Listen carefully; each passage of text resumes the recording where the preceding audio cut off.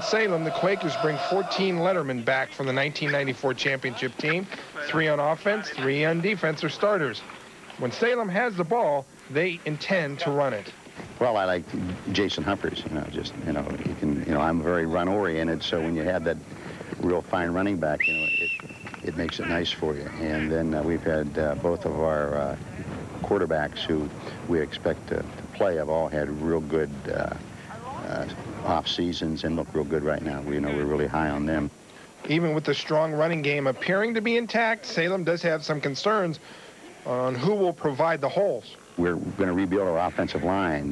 We lost all 5 offensive starters, but we have some kids who, again, had fine off seasons, have nice size, and I think they're going to really become good offensive linemen.